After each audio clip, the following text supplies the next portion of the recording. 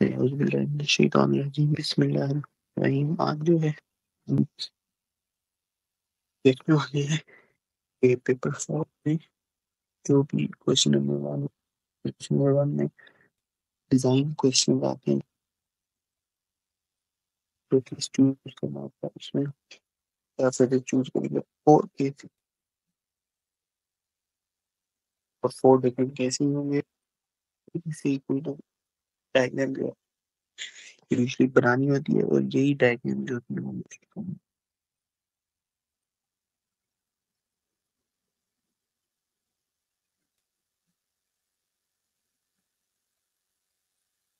choosing principal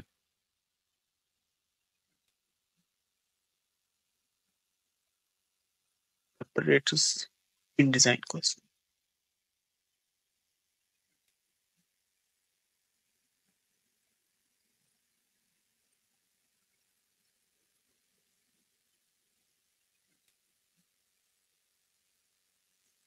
Case number 1. Case number 1 is कि आपके पास equation है, आपके पास इक्वेशन है मैग्नीशियम प्लस 2x एक्वस आपके पास MgCl2 है और साथ हाइड्रोजन गैस बनी है। ठीक है, क्वेश्चन है वो आप कहते हैं कि हाइड्रोजन गैस जो बनी है उसको मेजर करो तो वो कितनी बनी, सेलेक्ट करो। करेंगे ये कि इसका बेसिक जो ऑपरेटर है वो कैसे बनेगा। तो ये सोच रहे हो कि यहाँ पे मैं कि भाई ये मैंने कॉनिकल फ्लास्क लिया, इसमें मैंने ये तेल डाला है, इधर एक गैस सिरिंज डाल दूंगा। ठीक है, रफ सा डायग्राम है। जैसे ही मैं मैग्नीशियम रिबन डालूंगा मैं ब्लॉक कर दूंगा। ये अगर आप ये सोचनी है सोच रही है यहाँ से मैग्नीशियम रिबन डाल के ब्लॉक करेंगे तो गैस एस्केप होनी होगी, तो एस्केप हो जाए।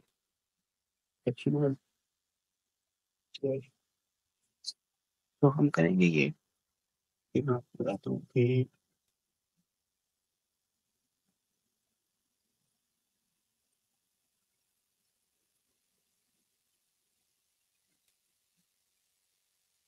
ये आप कॉनिकल फ्लास्क लेंगे।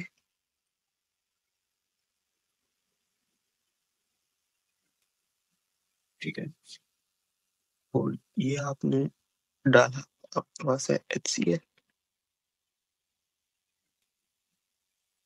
साइड में आप लगाएंगे एक गैस सिरिंज।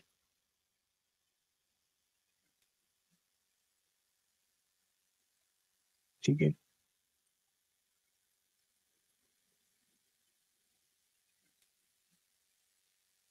यहाँ पे क्या करेंगे कि आप फौरन तो मैग्नीशियम डाल नहीं सकते क्योंकि उसके बाद आपने फौरन उसको ब्लॉक नहीं करना। तो हम ये करेंगे कि हम थ्रेड लेंगे और थ्रेड की हेल्प से हम एक अटैच करेंगे इसके साथ ये चीज। ठीक है, और what is this, this is weighing bottle.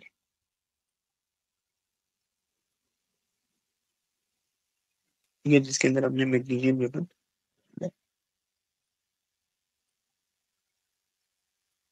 और इसको जो है वो अटैच करेंगे एक थ्रेड के साथ।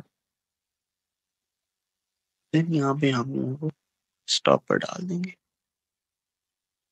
ये रेड कलर में मैं कलर कर रहा हूँ, ये स्टॉपर है। ठीक है, थ्रेड को थोड़ा सा मूव करेंगे। ये जो है ये थ्रेड है,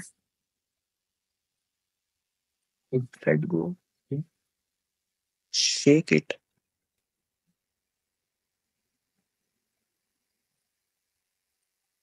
टू स्टार्ट रिएक्शन।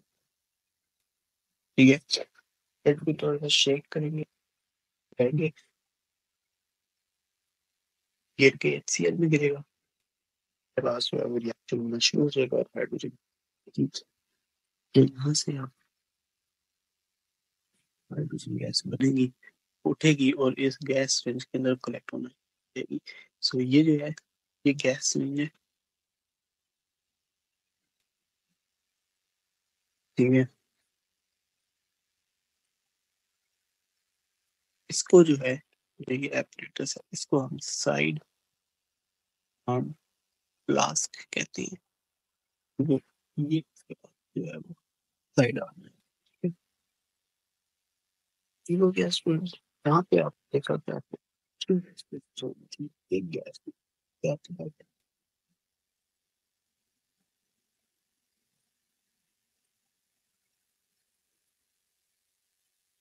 जब आपके पास यहाँ पे एक गैस प्रोड्यूस हो रही थी तो आपने ये वाला एपरेटस, ठीक है।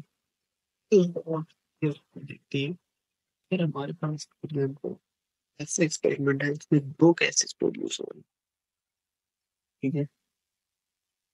ये आती है एंड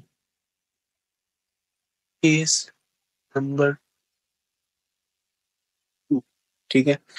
केस नंबर 2 ये है कि हमारे पास इक्वेशन है कैल्शियम नाइट्रेट, ठीक है। उसको हमने किया decompose, calcium oxide solid plus हमारे पास 2NO2 gas plus half O2 gas, ठीक है। अब इसका apparatus कैसे बनाएंगे, यहाँ पे आपके पास दो गैसेस बननी है, एक ये गैस है, एक ये गैस है, और एक आपके पास ये गैस है। अब इन दो गैसेस को हम इमेजिन करना है, उसका apparatus क्या होगा, उसका apparatus है। सबसे पहले हम लेंगे यहाँ पे एक टेस्ट ट्यूब, टेस्ट ट्यूब को इस ऐसे रखेंगे, ठीक है।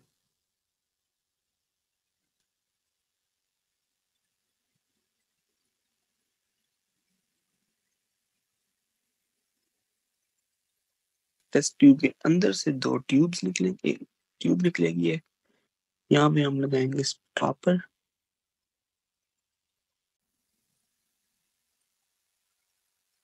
स्टॉपर को ठीक से ब्लू से मैं यहाँ पे, ये आपके पास है स्टॉपर जो ब्लू कलर का मैं शो कर रहा हूँ,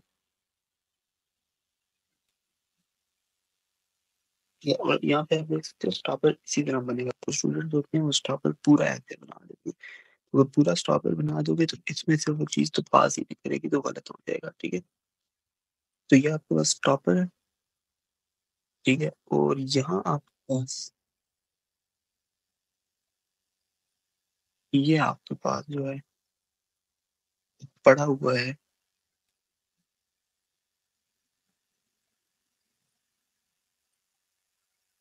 कैल्शियम नाइट्रेट, ठीक है, दिस थिंग। और यहाँ से आपने इसको करना है, ठीक है। और जब हीट करेंगे तो कैल्शियम ऑक्साइड बनेगा, NO2 बनेगा और O2 बनेगा, ठीक है। अब जो है वो हम, ये ट्यूब नीचे आती है,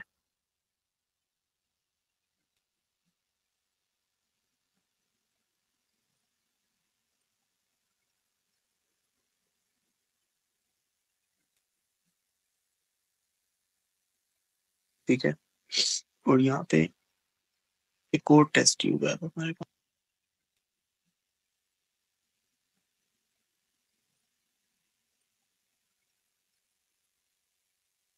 ठीक है।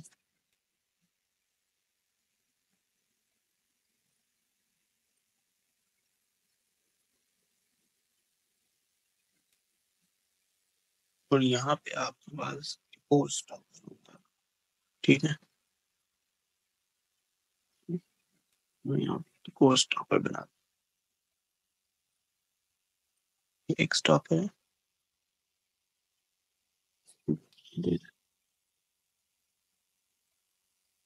ये एक और स्टॉपर है,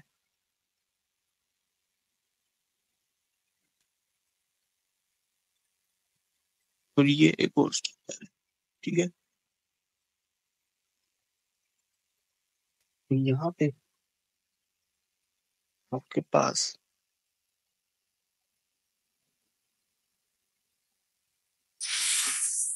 जो है वो NaOH सोल्यूशन है टू ट्रैप NO2। ये NO2 आपके पास बनी है, ये आप सबको भी पता है कि एसिडिक है, ठीक है। और it is an acidic gas. और NaOH जो है वो बेसिक है, तो वो जो ये डिलीवरी ट्यूब है, this is the delivery tube, इसको पूरा का पूरा इनको NaOH के अंदर डिप होना लाजमी है, ये होगी तो वो गैस वहां से नहीं आएगी, ठीक है।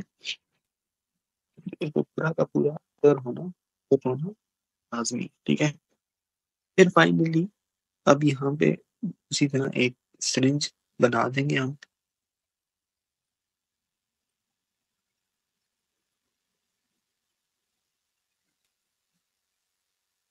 ये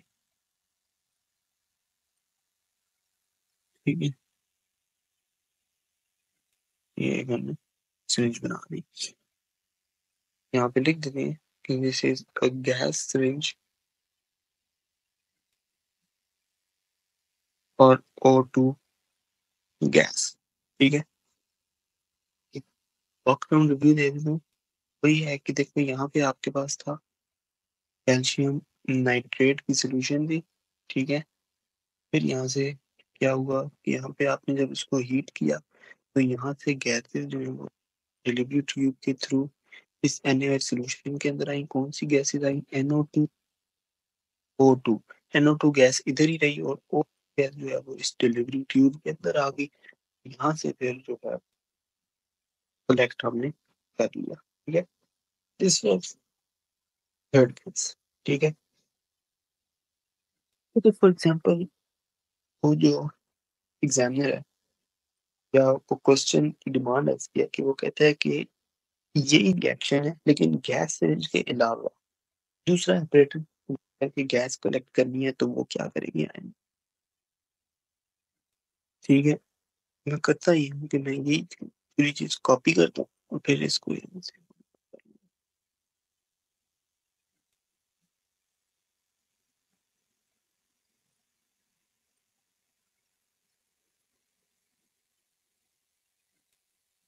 ठीक है।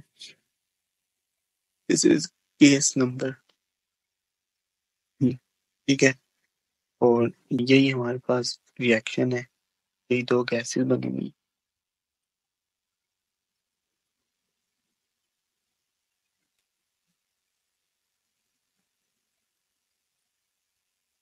लेकिन अब जो है वो हमने गैस सिलेंडर के अलावा कुछ बनाना है। तो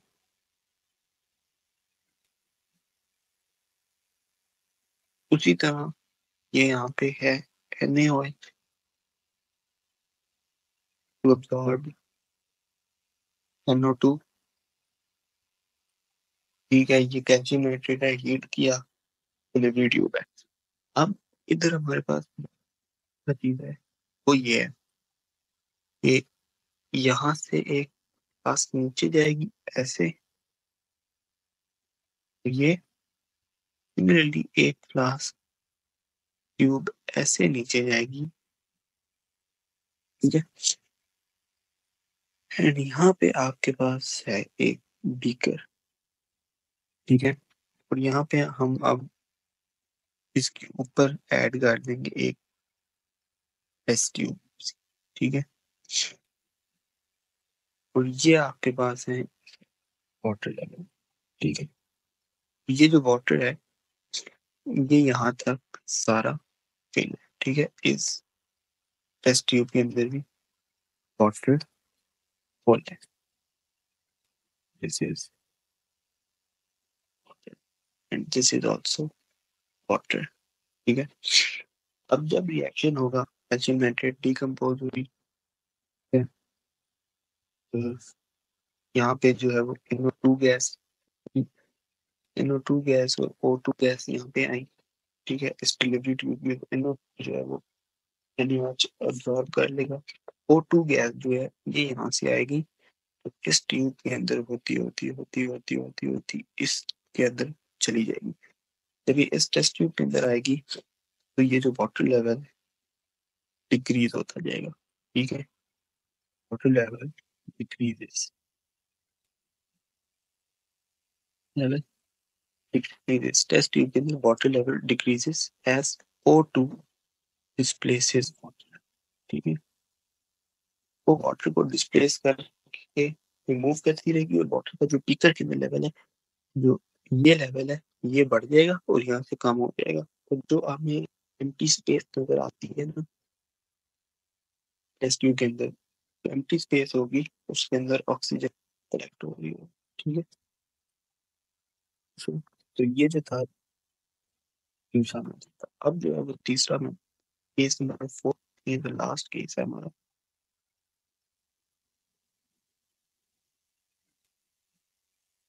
केस नंबर 4।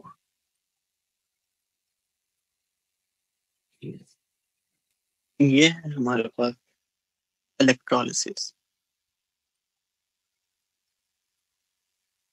ठीक है, और हमने जो है वो किया इलेक्ट्रोलिसिस।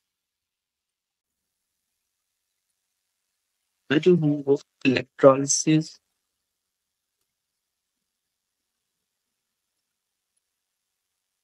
ऑफ पोटेशियम ब्यूटेन डाइओएट करेंगे। ठीक है, तो इस रिएक्शन में मैं बता दूं 3 गैसेस वर प्रोड्यूस्ड। कौन कौन सी?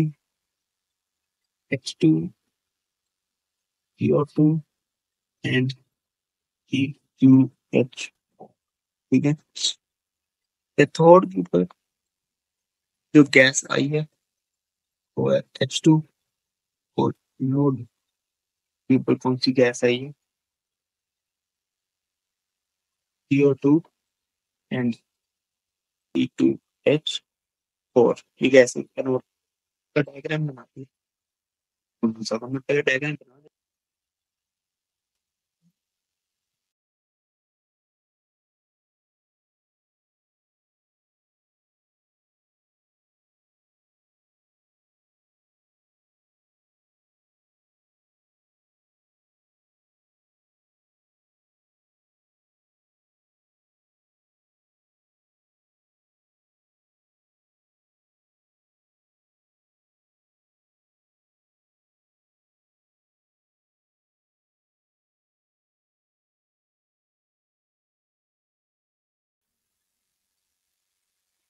जी सो ये जो था ये डायग्राम है इसका केस नंबर 4 का, इलेक्ट्रोलिसिस का।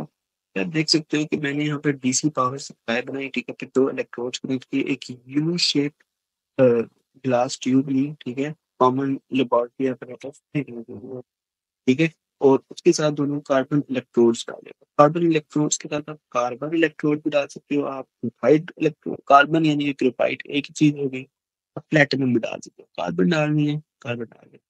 तो इसमें हमने कहा था कि 3 गैसेज हमारे पास प्रोड्यूस हो रही है। कौन कौन सी है? हमने कहा हमारे पास CO2 प्रोड्यूस हो रही है, H2 प्रोड्यूस हो रही है और C2H4 प्रोड्यूस हो रही है। ठीक है, अब वो सारी जाएंगी कहाँ पे? H2 गैस जो है वो चली जाती है आपकी नेगेटिव इलेक्ट्रोड की तरफ। ठीक है, और ये जाके कलेक्ट होती है इस गैस सिलेंडर में जो मैंने नेगेटिव इलेक्ट्रोड के साथ बनाई हुई है। ठीक है, दिस वन। उसके बाद जो आपकी CO2 गैस है और C2H4 गैस है वो पॉजिटिव इलेक्ट्रोड की तरफ जाती है। ठीक है, और पॉजिटिव इलेक्ट्रोड की तरफ जाती है तो हमने एक साइड को बना के एक टेस्ट ट्यूब के अंदर ट्यूब जा रही है, उसमें जो है वो NaOH डाला हुआ है। याद रखिएगा कि NaOH के अंदर ये आपने कम्प्लीटली इंसर्ट करना है ये ट्यूब, ताकि प्रॉपरली CO2 गैस उसमें जाए और रिएक्शन हो। ठीक है, NaOH जो है वो इस CO2 को absorb कर लेगी। ठीक है, तो जब वो इसको absorb कर लेगी तो जो C2H4 है जो साथ इसके है वो absorb नहीं होगी। तो जब वो absorb नहीं होगी वो साथ वाली गैस के यूज कर लेगी, वो वहां पे कलेक्ट हो जाएगी। तो आप 2 गैसेज जो आपने कलेक्ट कर सकते थे, तीनों गैसेज हमने collect कर ली है, CO2 भी, इथीन भी और H2 गैस भी हमने कलेक्ट कर लिया इस एक्सपेरिमेंट से। ठीक है स्टूडेंट्स। तो ये जो था बेटा, ये छोटा सा एक टॉपिक था जो मैं आपको बताना चाह हुआ कि ये कुछ केसेस हैं कि कौन से डायग्राम्स जो है वो मोस्ट कॉमन है आपके लेबोरेटरी में, आपके पेपर 5 में, ठीक है, ताकि आप जो है ना आराम से डायग्राम्स बना सकते। काफी मसला भी होता है। अगर अभी तक आपने हमारे यूट्यूब चैनल को सब्सक्राइब नहीं किया तो प्लीज सब्सक्राइब करें, बेल आइकन को क्लिक करें और वीडियो को लाइक करें, शेयर करें, कमेंट करें, और हमारे इंस्टाग्राम पर भी जरूर फॉलो। वीडियो में आपसे मुलाकात होगी, तब तक बहुत सारा ख्याल रखिएगा। Thank you.